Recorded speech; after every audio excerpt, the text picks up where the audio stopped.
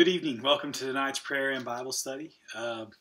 And for tonight's lesson, if you watched last week's, I've started a new series on Show Thyself a Man. This is lesson number 2. And before we get into that, we're going to jump into a quick little word of prayer and a prayer meeting. That's what these are about, is to have a little bit of prayer for, this is Saturday, so we've got church tomorrow, so we pray for that and things going on. But if you're watching this not on a Saturday, it's good to pray anyways. Just pray along with me. I'm going to open up with a word of prayer, and then I'm going to get into the series that I'm constructing on being a man and showing yourself a man. So hope you all enjoy it. Just pray for me as well, that I say, have the Spirit move what I say and it not just be my opinions on things. But anyways, just follow along. I'm going to open up with a word of prayer and then we'll get into it. Heavenly Father, thank you so much for this time that we have once again.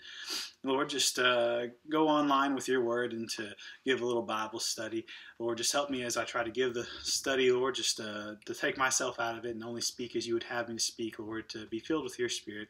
Just guide me, guide my heart and my tongue, Lord. And do it, I pray for our services tomorrow at church, Lord. Just be with the Sunday school hour, Lord, to be with myself and the rest of the teachers, Lord, as we try to give lessons. Fill us with your Spirit, and be with Dad as he's preaching. Fill him with your Spirit as well, Lord, and give him the message you'd have him to say and the words you'd have him to say, Lord. And do to pray for the children's church, Lord. Be with Brother Colt and the rest of those teachers, Lord, with the kids during the church hour, Lord. Just help them to guide the kids as they have them in the way they ought to go. And Lord, be with the rest of the ministries, help them to go well. And Lord, there's a lot of sick folk in church, Lord. Just be with all of those needs and those problems, Lord. Just touch all of those lives and help us all to lean on you.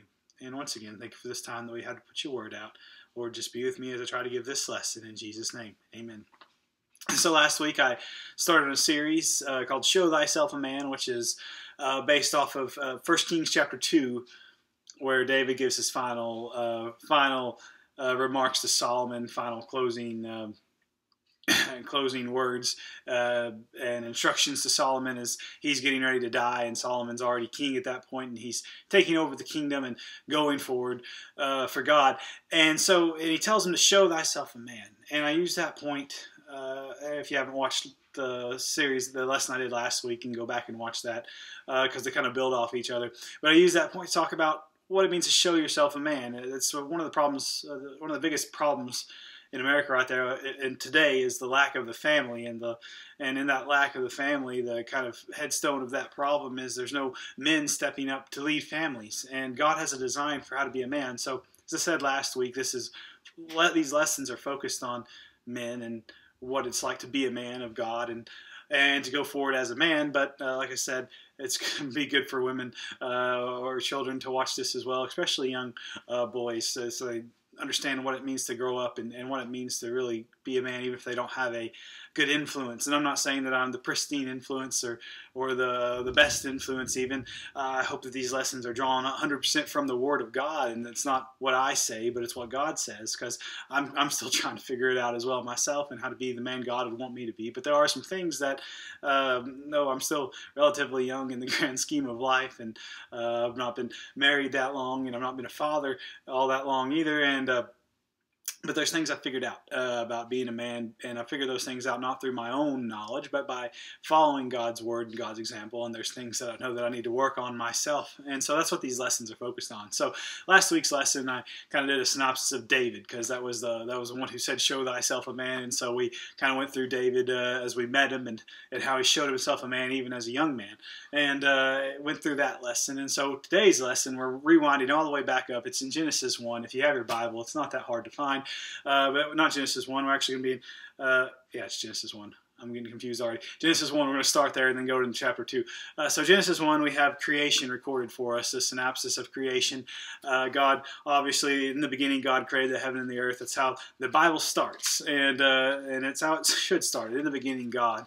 And we know that God is that Hebrew word Elohim, which is it's a uniplural word. It's really quite an amazing word, and so you get in that, and the first day God created light, and the second day God divided the light and the darkness, and then the third day God separated the waters from the waters. He had the upper firmament and the lower firmament, and then the third day God brought forth the earth and made vegetation to appear, and the fourth day He created the sun and the moon and the stars were almost like an afterthought. And then you get into the fifth day of creation, and God created animal life, and the waters brought forth moving creatures that had life, that they may fly above the earth and the heaven, and he created sea life. He created whales and creatures in the sea, and so he created birds and fish, and filled both the sky and the water.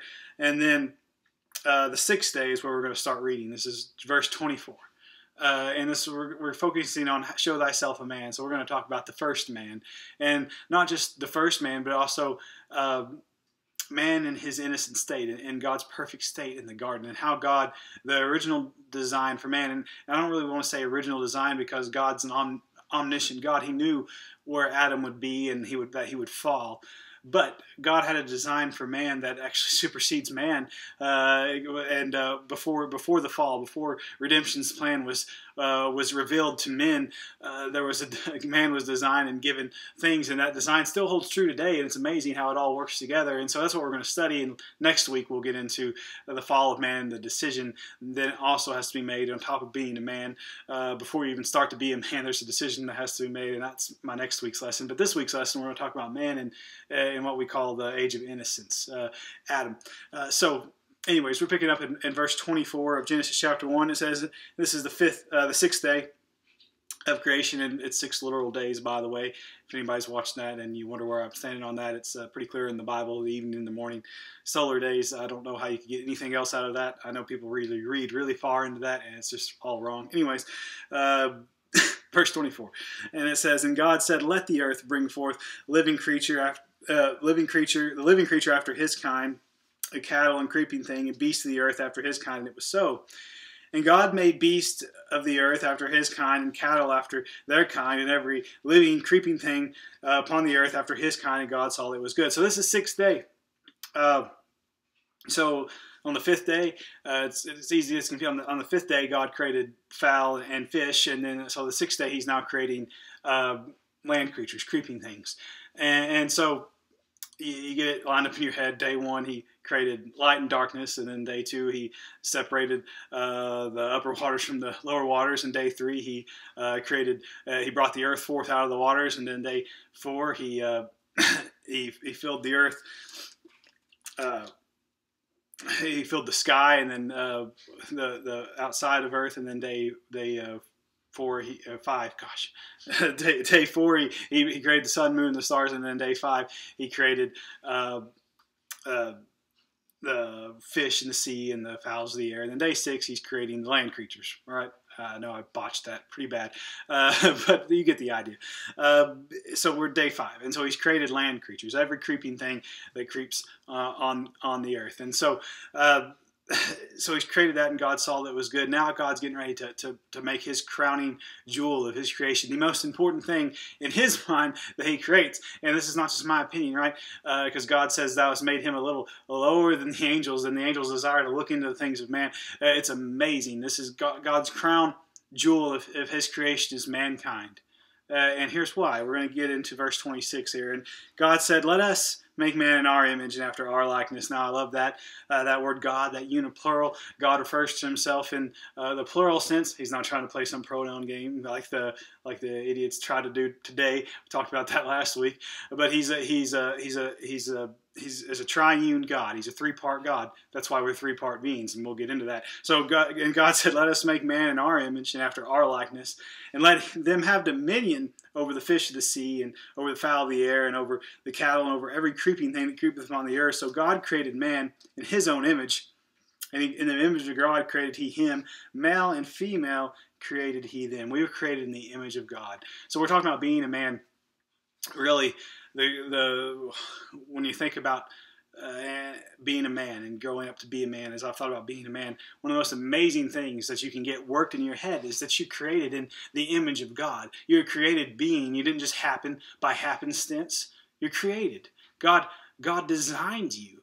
See, and this isn't off topic at all. These evolutionists and these quote unquote scientists that think that the Bible is a joke, they've really hurt the mental state of men in a way that nobody really likes to talk about, right?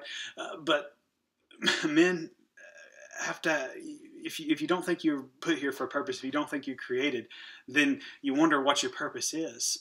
And so as growing up as a man and even a woman, we're in this particular instance, God says male and female created him. We're talking about man and women at this point, and we're created in the image of God, a three-part being, and we're created in the beautiful, perfect image of God, and it's a beautiful thing. And people wonder why we have so much mental issues and suicide and murder and all the terrible things that happen in the earth. Not a week goes by, it seems like, where some catastrophe hasn't happened. Some kid is shot up at school, or somebody's run through a crowd in a vehicle, or some awful things happen because somebody is in their mental state into a point where they don't value their life nor the lives of them around them. And it's because we've stopped teaching that man is created in the image of God, in a perfect, beautiful image. But we say, no, it's your evolution happened, and you just happened by chance, by a billion chances, happened on top of a billion chances, and that's how you got here. That's what evolution teaches, right? Is that somehow miraculously inorganic matter somehow became organic matter, and carbon-based life came out of nothing on its own, of its own volition. Nothing forced it to do it. It just kind of happened over the course of billions and millions of years, and you're just a result of all these random instances that happened, and so your whole life is just a random occurrence in a sea of other random occurrences, and you have no design to it, no purpose, and it is your own. And some people think, oh yeah, that's a wonderful thing, that I'm just here off of all these million chances. I'm a 1 in a million chance, and my life is my own. But you realize that gives you no drive, no purpose, no reason. But if you're here by design, if somebody created you, and Psalm says in Psalms 138 or 9, it says that my part members were written in the volume of the book, talking about God has your design, and from your conception, God has a design, has created you and designed you and molded you, unlike He's done anything else. See, up until this point, He brought forth fowl out of the water and put fish in the water, and He's brought forth animals out of the dirt. But now all of a sudden, and we'll get into it in chapter 2, God has done something special with man. He created man in His image, and He gave him more than just a body. He gave him a soul, an inner man, something that drives him, your emotions. You see, animals don't really have emotions. They don't really have thoughts like we have thoughts. I know in today's society people treat animals like human beings, but they're not. They don't have a soul. They don't have a consciousness. If a dog mauls a child, it goes to sleep that night just like it went to sleep the night before. There's no mental damage done to it at all. If an animal does something horrendous, it doesn't care.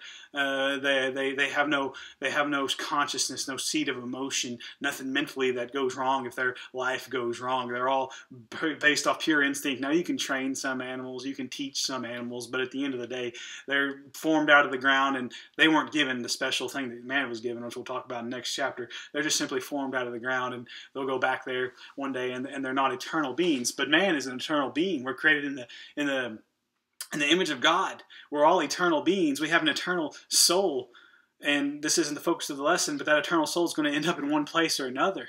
And so, like I mentioned, we're three-part beings. I want to elaborate on that. We're a body, a physical body that you can see. You can see me in this recording. And then I'm a soul. That's my inner man. That's my emotions. That's my thoughts. That's my consciousness. That's everything that makes me who I am inside, my soul. And it's everything that makes you who you are inside. It's your soul. And there's this third part that at this point, Adam, and we'll get into that, Adam was created with a third part that was very much alive, his spirit. Your spirit is your God consciousness. It's what connects you to God, and it's what connects you to other believers. Now, if I'm talking and somebody's a non-believer watching this is going to go completely over your head. Even if you think it's not going over your head, it's going over your head. You see, your spirit is something that it dwells inside you, and once you accept Jesus Christ as your Savior, and this is what I'm going to focus on with next week's lesson, talking about this decision, but just a brief synopsis of the gospel is your spirit's dead inside you, and when you're born, you're stillborn spiritually, and that spirit has to be quickened, and that can only be quickened by the blood of Jesus Christ. And so through faith in that. But at this point, Adam's a three-part being. He's a body, he's a soul, and he's a spirit. And God's a three-part God. He's God the Father, and it's amazing, right? You have God the Father and God the Son and God the Holy Spirit, and we know who God the Father is because of God the Word or God the Son, right? Because the Word was made flesh and dwelled among us, and we got to experience the glory of the Father, full of grace and truth, and it works similar with mankind, right? See, I have an inner soul, who I am, but the way you know who I am is through my body, the way that my voice goes forth. That's part of my physical body, my hand gestures, my movements, my eyes, everything that I look at, things that are what make me who I am. And so that's who you get to know me, is through my body, just like we get to know God through God the Son, God the Word, Jesus Christ. And then there's the spiritual side that you can't experience unless you're another believer. That I can connect with other believers in ways that I can't connect with non-believers. That I can connect with God in ways that non-believers can't connect with God. And so it's a beautiful picture in how man was created. And we're created in the image, and not even just the image, but in the express likeness of God. And so that's point number one. We're created in the image of God. Point number two, and this is just the introduction. Not only did God create man in his image, but he gave him dominion. Going back to the text here, in verse 26, and it says, "Let us create man in our image after our likeness, and let him have dominion over the fish of the sea, and over the fowl of the air, and over the cattle, and over all the earth, and over every creeping thing that creepeth on the earth." You realize that man has dominion over the earth. Another thing that's destroying men at the very basis is this climate activists, climate change activists, these people that worship the earth. It destroys man because it paints a picture of man being some kind of parasite, that we're not here to make the earth better, but we're some kind of disease that the earth has. See, that's how the world looks at mankind right now. And so men especially have had it. I mentioned this last week. We've had this feminist movement where being a man has become a problem, apparently, in the last few years. And on top of that, we have this evolutionary movement. So you've got a feminist movement that's telling man that just being a man is a problem. And then you have the evolutionary movement that says, hey, you're here by a million chances and happenstances, and your life is just whatever. It's just a chance. It's something that just happened inexplicably out of nothing. And then on top of that, on top of those two downward progressions, you have these climate activists that say, okay, not only are you a problem because you're a man, and not only are you here by some weird, strange happenstance, but now you're not just a problem, you're the problem. You're the parasite of the earth. You're the one causing the earth to die. And so it's all interconnected. This problem with showing yourself a man, this is how the world has taken attack at men. And some people watching this, if you're listening to this, you might think I'm crazy. But the more you look at it, men are told from the time they're in school that they're a problem being a man, and they have no drive or purpose in life. And not only do they not have no drive or purpose, but they also have no meaning, and they would be better off not here at all. And then they teach them all that, and then they wonder why there's so many kids that show up at school with a gun, or there's so many kids that have depression and anxiety problems, and they don't even know who they are anymore. It's because that's what the world teaches, but that's not what God teaches at all. And so when you're showing yourself a man, you have to realize, number one, you're created in the image of God. Number two, you've been given dominion over God's creation. That's also your stewardship, what you're responsible for. When you've been given dominion over something, you're now responsible for it. You see, we have to answer to God for our stewardship one day, especially as Christians. We have to answer to God for our stewardship, and God's given us dominion over the earth.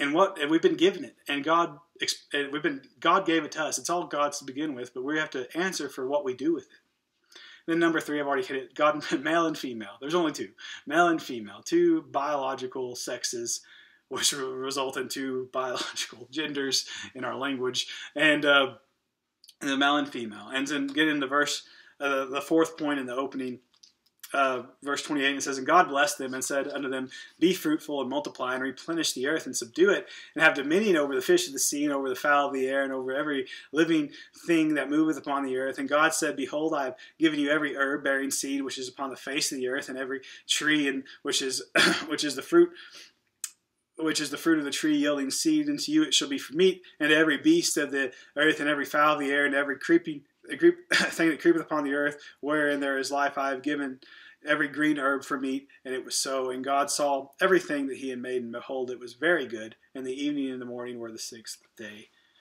And you see, there's the last part of this intro. There was command. See, we're created in the image of God, and we're given dominion over the earth, and we're created male and female. And so on the fourth, that our command is to be fruitful and multiply. See, God gave us a purpose, a command. He gave us, he made us wonderfully in his image, gave us the earth, and said, now you have a purpose for life, and that's to be fruitful and multiply. And the world's so much against being fruitful, not even just having children, right? Our whole generation, even conservative and liberal, there's actually a population problem on the horizon that scientists and prediction and strategists are looking at. They're like, we're not populating the earth enough to make up for the amount of people that die every day. And see, they used to the climate activists cry overpopulation, but now all of a sudden we bought into that nonsense, and they put every girl on some kind of contraceptive, and you shouldn't need that if you're living your life right? Well, you should be waiting for that to get married, and then when you get married, everything's all good, and your goal for marriage is to create a family. But see, even these kids are getting married. People my age are getting married, and they don't want to have kids. They just want to be married. And the point is God, that's not what God commanded us to do.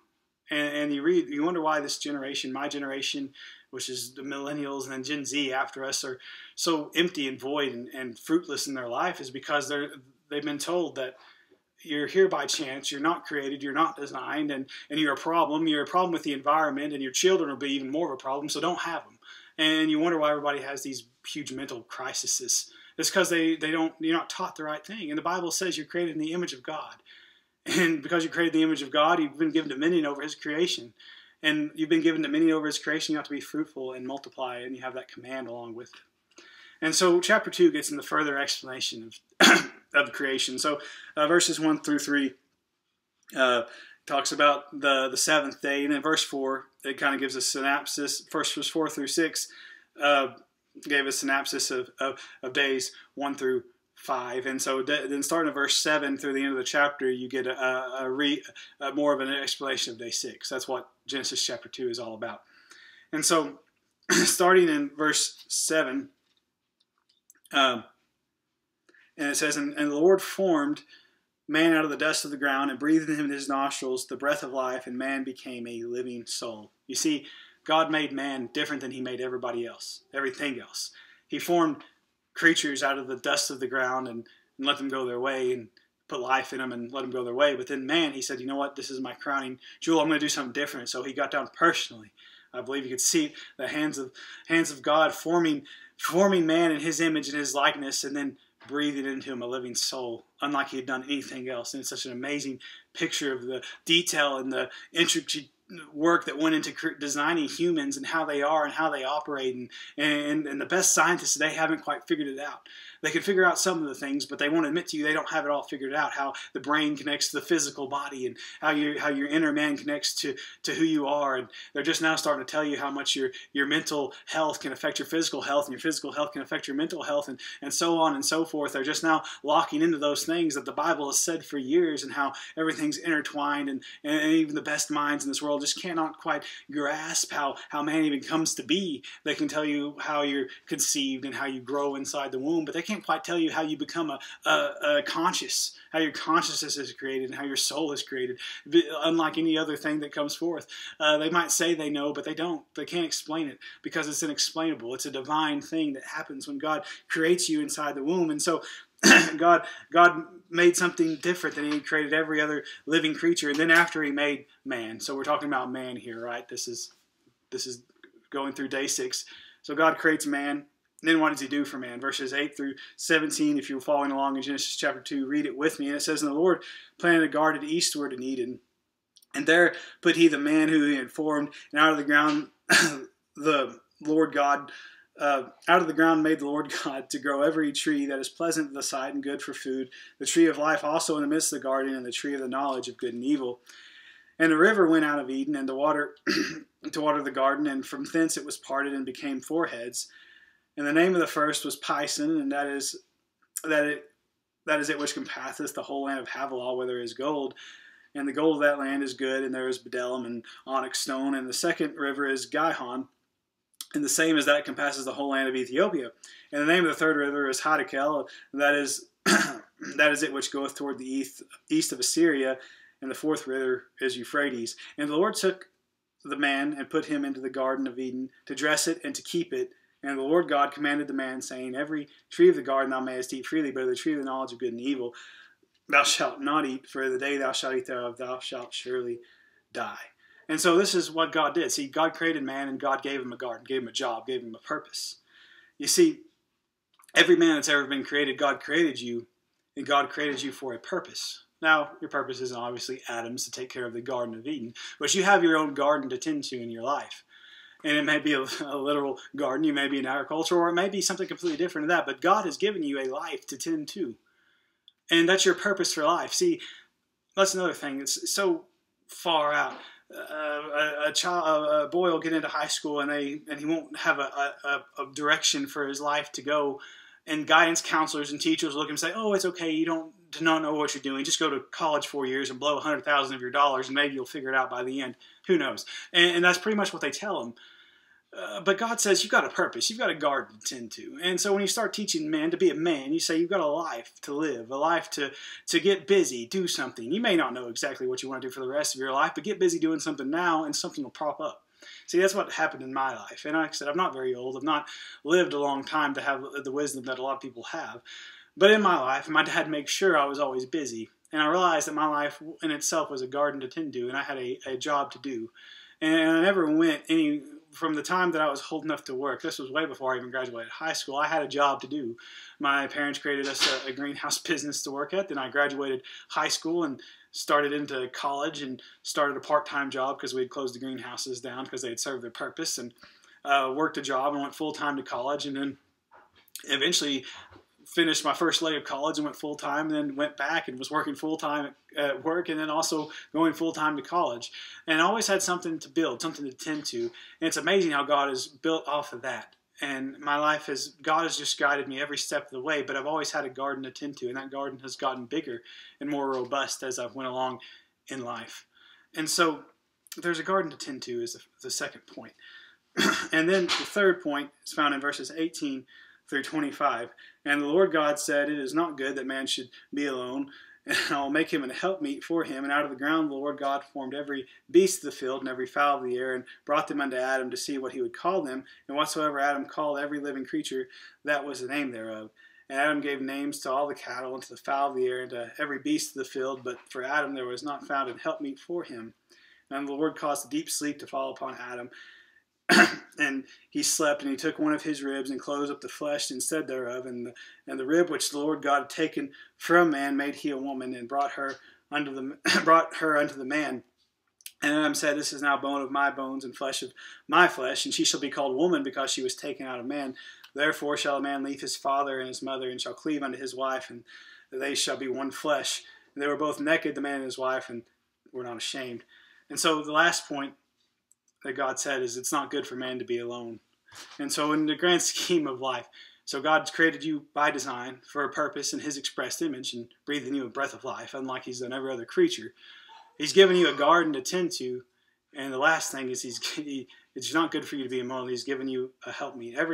Every man needs a woman to make his life what God wants it to be. To be fruitful, obviously. To be fruitful and multiply. You cannot have children unless you're married to a wife, a woman. And so every man needs a wife. But here's the interesting thing about the woman, and the reason why all this other crazy transgender movement and homosexual movement doesn't work.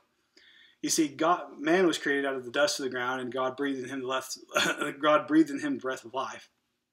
But woman, he did something a little different with. You see, the woman was the only thing not in the whole creation here that wasn't made forth out of the ground or the water.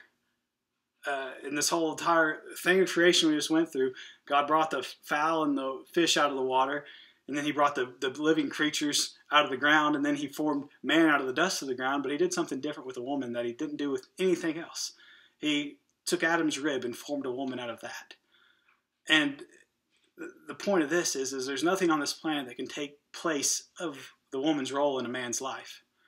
And vice versa. There's nothing that can take place in a woman's life of the man in the woman's life. God created one for the other, and actually created the woman for the man. And so the woman was formed out of man. It was something that's there. And so these men, even the ones that try to stay single, they try to fill this gap with making money or being in some kind of career and doing something like that. And they're always missing something, because there's a part of them that has to be filled with a wife, with a woman. and she's part of the man, and he needs her to be whole again.